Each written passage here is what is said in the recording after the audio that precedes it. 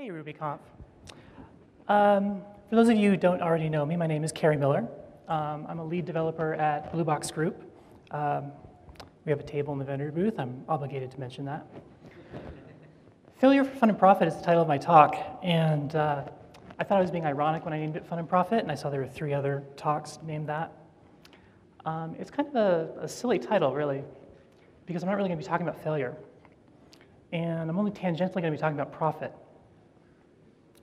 What I am going to talk a lot about is having fun and how you go about that. Failure isn't fun at all, and none of us really want to fail, and none of us expect to fail, and yet we take risks every day. It's really important for us to take these risks because that is really the only way that we ever learn anything, by pushing our boundaries and seeing where the edges of our knowledge are. If you're not making an absolutely glorious, exhilarating mess of your code on a nearly daily basis, you're not really progressing your knowledge. You're getting to done, but you're not expanding. Nasruddin said that good ideas come from experience, and experience comes from bad ideas. So go have some bad ideas, get some experience. It sounds a lot to me like the scientific method. When we're not acting like scientists, we're not really pushing these boundaries. We're not creating a hypothesis. We're certainly not testing anything, and we're never actually really adjusting our results to account for the new information that we have. The scientific method also is the agile cycle as well. The real purpose of the scientific method is to make sure that nature hasn't misled you into thinking you know something you don't actually know. Robert Prisig said that in Zen and the Art of Motorcycle Maintenance. And it was really this book that got me back into programming. After a 5-year stint at Amazon, I took 2 years off and became a poker player. And I didn't really know how I wanted to proceed. I was stuck. I was absolutely stuck, and I wasn't having any fun. And then I realized that I can know anything I want to know. I merely have to approach it in the right way. You need to ask questions that you think that you have answers to already in order to validate that information, to see that the world hasn't changed out from underneath you. I mentioned being a poker player. I have a few other hobbies. I was a sous chef briefly. I'm a long-distance hiker. I spent 1.5 years as a marionette puppeteer. I fix vintage Vespas. I'm a self-representing glass artist, which means I get a check from Etsy every week. It's usually single digits, but that's okay. I put that up there not to say how cool I am, because I think my hair shows that off pretty well. But the point is that consistently I've always struggled with being a novice, with being completely out of my depth and not knowing what I'm doing. And so often I see people struggling against the same exact problems. How do I progress forward? How do I learn something? Getting stuck on problems for weeks at a time. The experience of being outside of your element is scary, it's intimidating, and in the end, it's absolutely thrilling. You need to find that fun in that moment. Mihai Csikszentmihalyi said, "Not all experiences may be particularly pleasurable at the time they're taking place, but afterward we think back on them and we wonder why they last. What was really fun about that moment? We wish they would happen again." An enjoyable event we know has changed us and ourself has grown. Why do we stress about learning? Why do we stress about not knowing what we know and not knowing what we don't know? A little rum-sounded moment there. It's difficult to look foolish in front of peers on GitHub or Twitter, and we certainly don't want to look foolish in front of ourselves. It's scary territory to find ourselves in. But inside of all of us, there's a reason why we got into this field to begin with. Because we wanted to solve a problem, because there was something interesting to do. I think we also all remember being children on a playground at some point. And none of us really knows or cares how many games of tag we won or lost. But we had fun when we were doing it. So why can't we have that fun with our work? Really, it's the risk.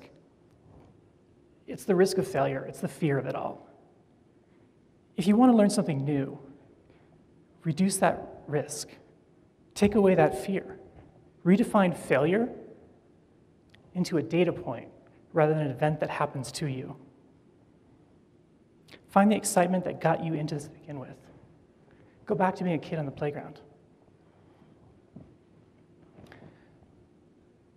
So what I want to talk to you right now about, though, is how I became a pool shark in about a week.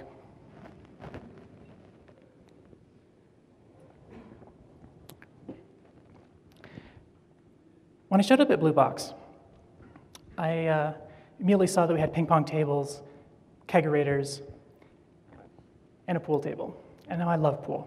And I did mention I was a poker player for a while.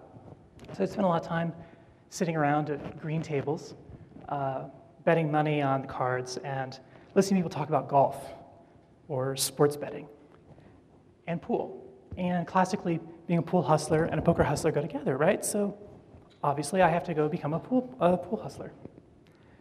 It didn't really work out that way. I played a lot of pool, sometimes for money, but it was never very good.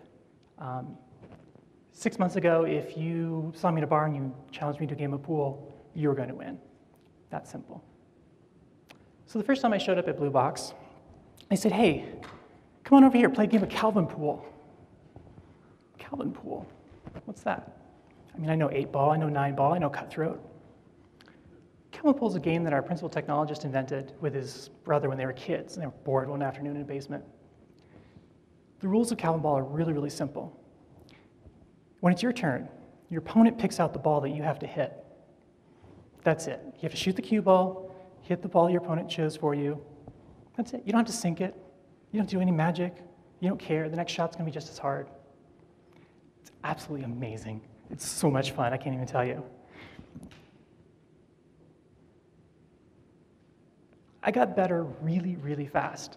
I lost the first 5 or 6 games. Yeah, but I got really good. I was holding my own and made some impressive shots. People don't want to play Calvin Pool with me anymore. That went on for about a week and a half. And I went out with friends, and someone said, hey, let's play pool. I'm like, cool. So I broke. The ball went in, so it's still my turn. I sink another one, another one, another one, and I ran the entire table. I don't know if you know this or not, but if you sink all the balls in a pool game before your opponent even hits one, that's pretty impressive. So that's another game people won't play with me. Calvin Ball, or Calvin Pool, is a great demonstration of how we redefine failure. I was forced to make these impossible shots over and over and over again, and no one ever expected me to make it. And even if I didn't make it, big deal. It's my opponent's turn. I get to screw them. That's wonderful. I could try anything I wanted to. I could try a crazy hop shot. I could put English on the ball and see how it reacts. I could do multi-cushion shots. It simply didn't matter. I was free to explore side effects. I was free to try the most insane thing possible. Learning a new programming technique for me is just like that. I challenge myself to learn through exploration and trial, to have fun with it, to define it down until I'm just learning the one thing that I want to learn. I do it over and over again. I practice. I don't warm up. I push the edges. So why does taking this emphasis off of stress and failure actually work for our brains? You're probably familiar with the left brain, right brain split. The left brain controlling math and logic, the right brain controls art, music, language. In general, this is pretty accurate. It's a little more complicated than that, but it's a good model. These sides of our brains are really delicately balanced. It's difficult to use logic and paint a picture. It's difficult to write a poem and do quadratic equations. You can focus on the shot in front of you, or you can worry about how you're going to get home from the pool hall. Learning requires both of these kinds of thinking, though. You need to have imagination and reasoning. Learning, in the Platonic or Socratic sense, is the discovery of truth. You take two abstract ideas and you make a connection, and then you integrate that reality into your perceptions of the world around you. You rewrite the algorithms that your brain uses to perceive reality. Cognitive scientists working with chimps were testing how these chimps reacted to stress by stressing out one group of chimps really badly, turning the lights on and off, changing the temperature, kind of being a little mean to them. And the other group of chimps were really well treated, given their favorite bananas and fruits and everything. Then they're presented with a pattern of dots on a card and given a treat whenever they could pick that pattern out again from a series of patterns of similar dots that are shown on a screen. Slowly, scientists would introduce variants on the original and reward them for picking those out as well. The groups performed equally well at doing this task. It's pretty standard. Scientists were, whatever. They took a break. They came back 2 months later and reran the experiment. The relaxed chimps, the chimps that were given the really great environment, they picked it up like that. They knew exactly what was going on. The chimps who were stressed out, they couldn't remember that they were going to get rewarded for performing this task. Rats going through mazes have similar effects as well, and scientists have isolated this effect down. Small amounts of stress before we succeed lead to long-term, lasting memories of that success. While large doses of stress, the kind that you get when you're just like sitting around for days at a time, eating bland oatmeal and having the lights turned on and off, that's horrible for forming happy memories. When stressed, the brain prioritizes the here and the now for survival. It engages the fight or flight response.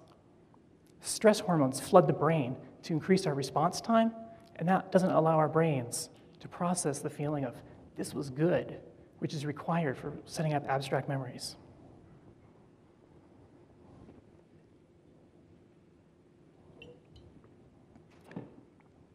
So Calvinball did exactly this. It removed all of the stress, all of the risks involved. It put the emphasis on having a great time, having a beer after work, shooting a little pool. Everyone's expected to fail, and we're trying to be mean to each other. It's all part of the fun. And then we have an escape valve. We can leave that game at any time. When we're stressed at work, we can't leave. We simply can't just walk out in the middle of a hard problem. For our brains, this kind of control, this kind of lack of pressure is really, really powerful. We seem to be wired to learn stronger memories more quickly from fun, exciting, stimulating environments than we are from stressful ones. We're designed by nature to flourish through play. In fact, we're one of the only social animals that has a hierarchy structure that encourages play outside of childhood and adolescence. Wolves, whales,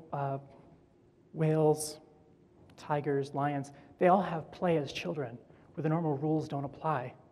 But as adults, they become very strict societies. We don't have that. Our brains remain plastic well into our old age. Engaging in this kind of play appears to be critical for the development of the brain and continual learning.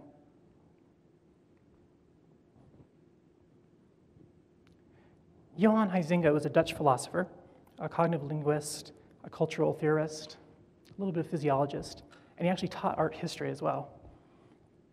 He did most of his work in the early 20th century, and in 1938 he wrote this really super influential book called Homo Ludens, or Man at Play, in which he posited that the act of playing is an event which occurs within a specific boundary of space and time, in which the normal rules of life don't apply. Play is done for its own sake, and we play because it is fun. Play begins, and then at a specific time it ends. And this sort of pulling ourselves out, pulling our brain out of the everyday world, creates an outlying event that takes on significance.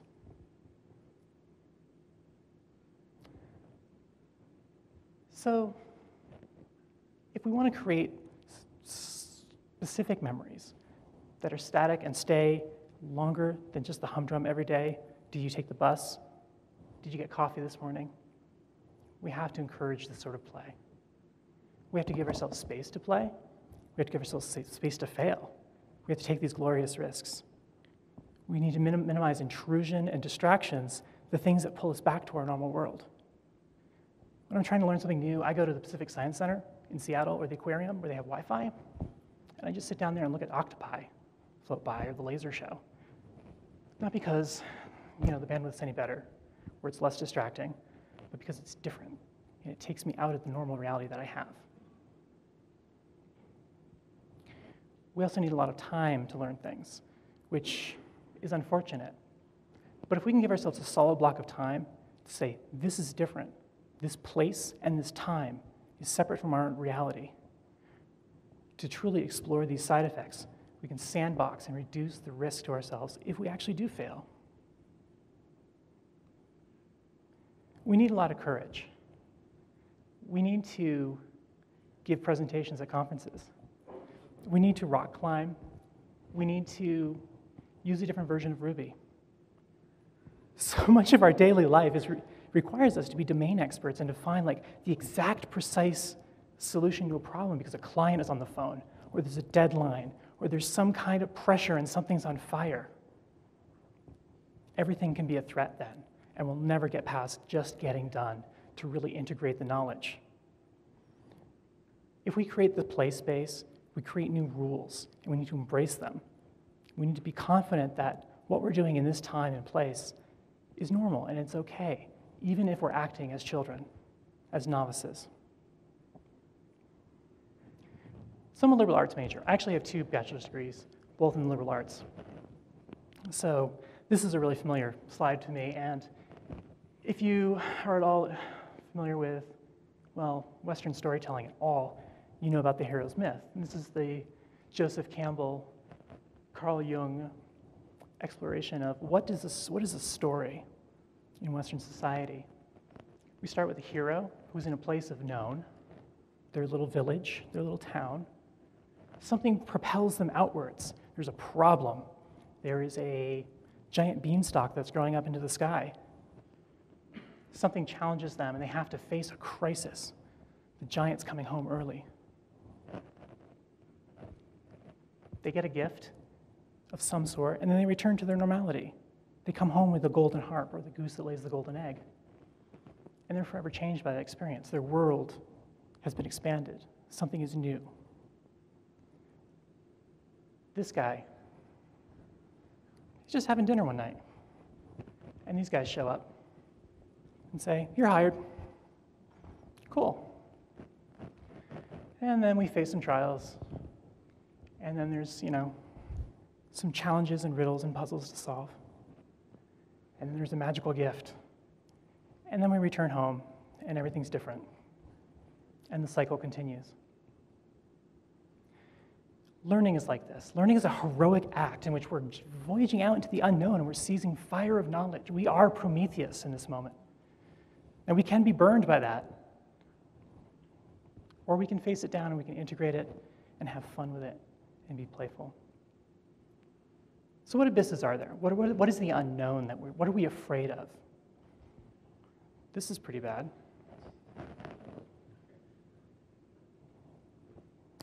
When we're afraid, our brain can find distraction in anything. When I start with an empty screen with no distractions, that's pretty cool. I've shut down Twitter, obviously. Everything is gone. Everything's quiet. It's nice. I'm at my local library. Got my noise-canceling headphones on, maybe a little Skrillex, just a little bit. And this starts. What am I doing to do? What do I want to learn? Oh, well, I want to learn TDD. I want to do, this JRuby looks cool. Where do I start? What do I do? I have a pull request I got to review. And I got a wedding I'm planning for. I should send an email about that. This happens to all of us. This is our brain trying to distract us. Our brain is afraid. Fight or flight is starting to kick in. It's pulling us away. It's saying, this is a scary place that we're in. We could fail. What if I write bad code? What if I don't write any code? I've just wasted an hour. I could have been being productive. I could have billable hours right now. Why am I doing this? If you give yourself time to get past this, if you can be courageous and humorous about this, you can actually watch your own brain trying to self-destruct and implode. And then eventually it'll pass, and you'll be able to get on with your creativity and your learning. So you limit your distractions, you set aside time for yourself, you step outside of your normal constraints, and you're all set, and you know what you want to study. You're seeking this passionate moment of knowledge, of the heavens to open up, an idea to strike you or a piece of knowledge. Aha, I know this. This is awesome. We've all had that moment where you suddenly, you're looking at code and you're like, oh, I get how this works. Or I understand maglev. I understand why this would be great, and I know how to use it. What we're seeking is called an aesthetic experience. Sir Ken Robinson is an education reformer in the UK, and he coined the phrase aesthetic experience and defines it as one in which your senses are operating at their peak when you are present in the current moment, when you're resonating with the excitement of the thing in which you are experienced, when you are truly and fully alive. That is an amazing place to be. We've all been there. It's called flow. Mihai Csikszentmihalyi said that flow is the enjoyment that appears at the boundary between boredom and anxiety, when challenges are balanced with our capacity to act. In trying to have an aesthetic experience, we walk this balance beam between anxiety and boredom. We're pursuing flow constantly. We don't have control over our skill here. We have no skill. We're at the far left, maybe over by the S, depending on what we're learning. What we can control is we can control the challenge, though. In a pool tournament, you stare at the table and you try to figure out the shot, all the various complexities that are coming into play. Where's the cue ball going to end up? Is this going to croom off? Am I going to end up with a scratch? Am I shooting at the right ball even? Oh my God, it's a solid, but it's the 8 ball. Where's the money going to come if I lose this match? In Calvin Ball, the entire set of options were narrowed down. All the variables are removed except for make this one shot. Why can't we do that with learning? We have too many options sometimes. We have far too many choices. I want to build an awesome Dagobah playset, so I go to the Lego store. Where do I start? I didn't get into Ruby for about 6 months because I couldn't get MySQL support to compile. Couldn't do it, and I was hell-bent that I was going to use MySQL, and that was the only way it was going to be. And I let that stop me because I got caught up in the choice of technology. I went down the rat hole of so many of us go to, what do I name my gem? Man, like what's going to be cool? Is there a Twitter account for it? Oh, it's okay. Shoot, I got to think of something else. What's on TV? That pull request is still waiting. These things like really, really knock us off key. And so we got to define some limits for ourselves. We got to pick an unfamiliar technique. We want to find something that we're unfamiliar with. If you're doing something normal, everyday humdrum, try Haml a little bit. Instead of ERB, maybe you want to use Redis instead of Mongo. You want to try and make life hard for yourself, but not too hard. You want to stretch. You don't want to break. You want to find what's just out of your reach and grasp it. This gets into deconstruction of problems, where you want to break the problem down to the smallest possible pieces and remove those variables. Find a simple and obvious task that you understand and just solve it. Then solve it again, but do it differently, with a different technology, or redefine the problem. By taking the problem apart, the technology that you want to learn, you're going to be able to find divergent thinking, alternative ways to get to that solution. You're going to be able to see how those techniques really, really apply to getting you to done, and be able to compare from version to version exactly how they influence your path and your journey from start to finish. And that will allow you to really integrate that knowledge and bring it forward.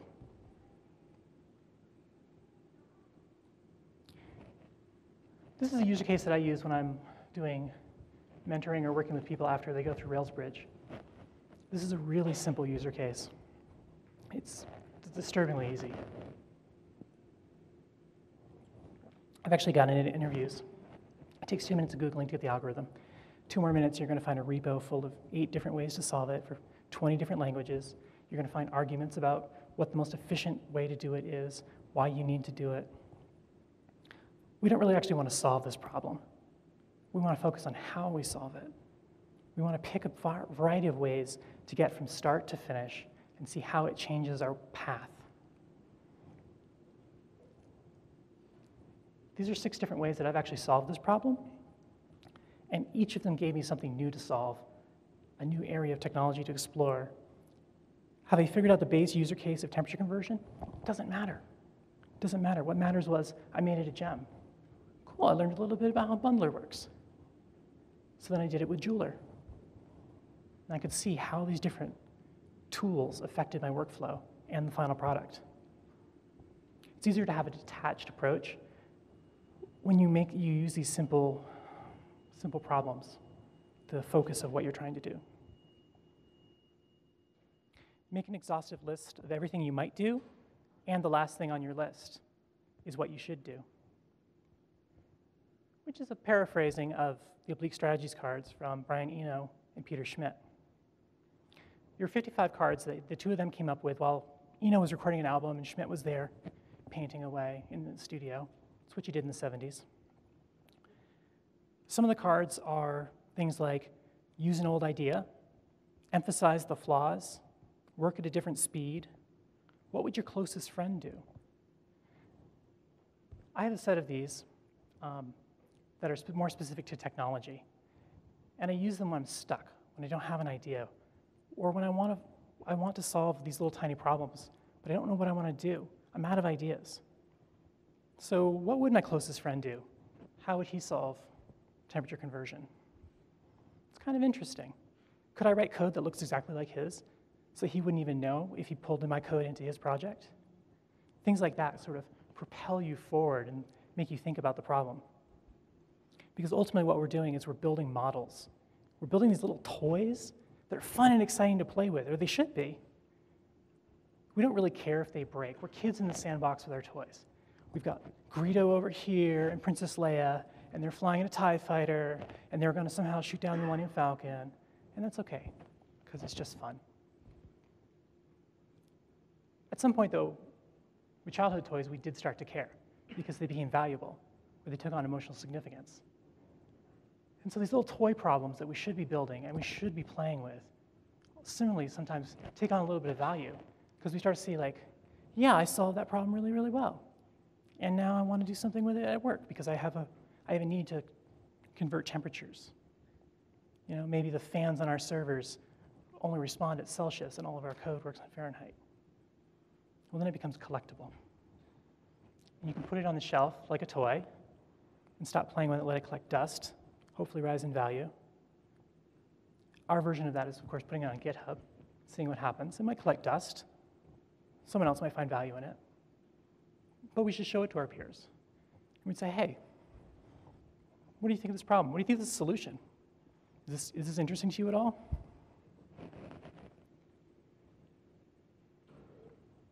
So that's what I did with FizzBuzz. Everybody know FizzBuzz? Anybody not know FizzBuzz? No fear. FizzBuzz is an interviewing question that got really popular about 3 years ago. You take the numbers 1 to 100 and print them in order. If the number is divisible by 3, print fizz. If it's divisible by 5, print buzz. If it's divisible by 3 and 5, print FizzBuzz. It's really interesting, but it's a really fascinating interview question, or at least it used to be before everybody knew about it. And I thought its heyday had come and gone. And then I interviewed at a company, and I got asked the question, and I was like, oh, weird. So I solved it, and there's a couple little tricks, you know, I got past it. And I interviewed for another senior dev position. I got asked it again. I got asked it 4 separate times in 2 weeks. I'm like, man, this is a horrible question. This is like why are manhole covers round? You know, everybody knows this is the solution. Why are we bothering? So I was in Boulder, actually, and complaining about it. And my friend said, well, why don't you just solve it once and for all? And then you can like put the URL on a business card and just say, pfft. Next question. So I did. And I had a laugh, you know, and I posted on Twitter, now announcing FizzBuzz 0.1. That was fun. I went into work the next morning, and one of my devs came to me and was like, you know, that was pretty cool, but you got a bug. I'm like, oh, crap. That was super embarrassing, so I released version 0.2. That's funny, you know, you released the second version of your joke gem. It's on version 0.5 right now. 0.6 is going to go out next week. It's got a full test suite. I ripped it down and rewrote it with mini-test, for 0.4. It works on all these versions of Ruby. It's got Travis CI, code climate built in. Well, not built into it, but it uses it. Wonderful, wonderful code metrics and benchmarks and timing graphs to show you that 0.5 is awesome and 0.6 is even faster. It's mixed in. I've done some really wild flights of fancy with it. And that's fun. Because I have all the joy of FizzBuzz now. And of course, so do you. Because FizzBuzz.io is the world's first FizzBuzz API. I don't care what Twitter says. It cost me $79, and I'm proud of it. But you can get your FizzBuzz results in JSON or XML or HTML, of course. I don't know why you'd want to, because it's a service. So that's funny. But there's more.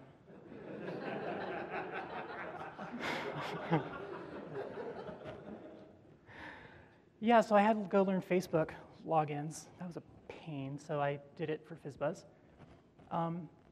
This version will passes out using AQMP to EC2 instances to process FizzBuzz results. It doesn't matter. It doesn't matter that it's just dividing by 3 or 5 or 15. It doesn't matter. What mattered was, how do you use a message queue? How do you spin up a EC2 instance and then process? It works with Twitter. It's got its own Twitter account. I managed to get that. It's got SMS and email delivery built in. It's great. So you can actually send me your FizzBuzz results. I better turn that off. Again, each of these was an experiment. Each of these was a spike in the traditional sense, not a spike of, let's work really hard for a day and turn out some project, but let's spike. Let's just do something and see, what are the effects? What does this technology mean for our legacy code base or the greenfield project we're working on? We're going to throw it away, so we don't care about the execution. What we care about is the path and the journey and the knowledge that we gain along the way. We care about the gifts that we get from Gollum and how we're changed when we get back to our village. So not everybody has time for this. A lot of us are really super busy.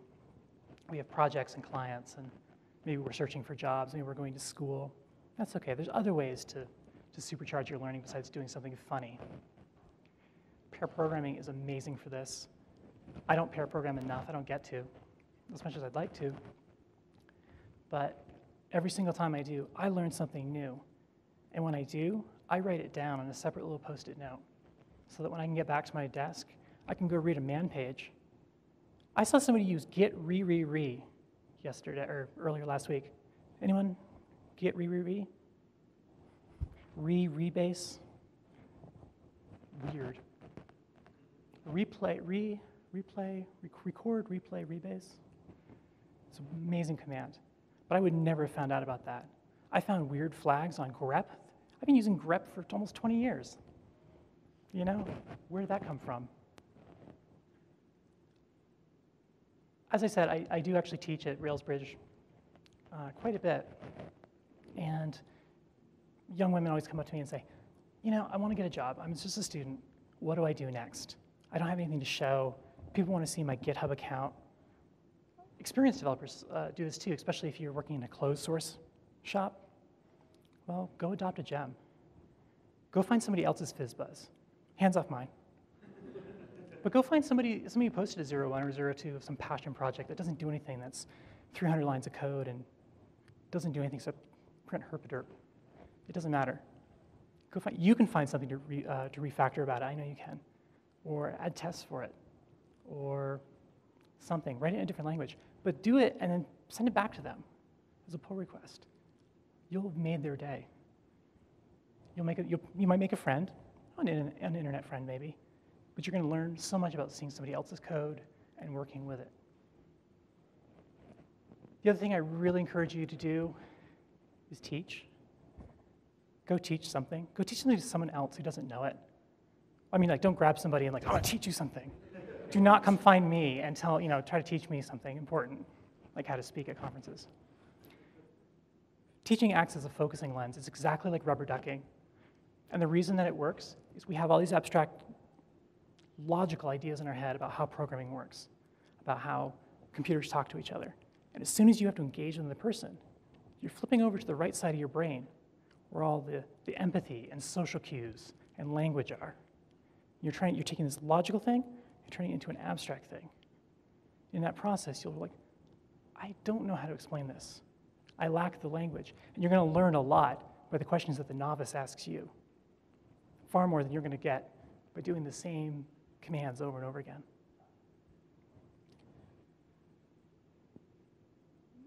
Two other things that I don't have slides for that I really tell people to do is go to a study group, find people online to go through Ruby koans with you.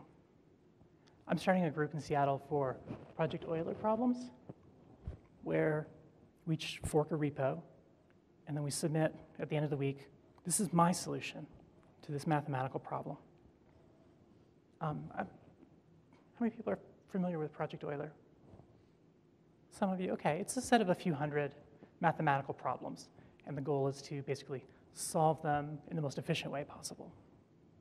But I can say, hey, here's my solution. And I can see yours and go, oh yeah, mine sucks. Or maybe maybe ours are both equally performant, but in different ways. And so I'm going to learn a technique from you, and you're going to learn a technique from me, and we're going to have a conversation. It's not only good for us as individuals, but it's good for us together, and it's how we start to build that community and keep that community going. The other idea in that is to start a book group.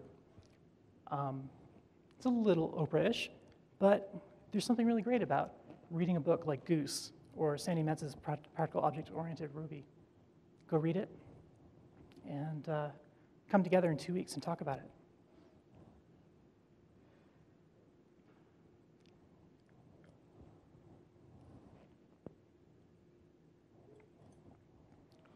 Because ultimately, this quote is the point.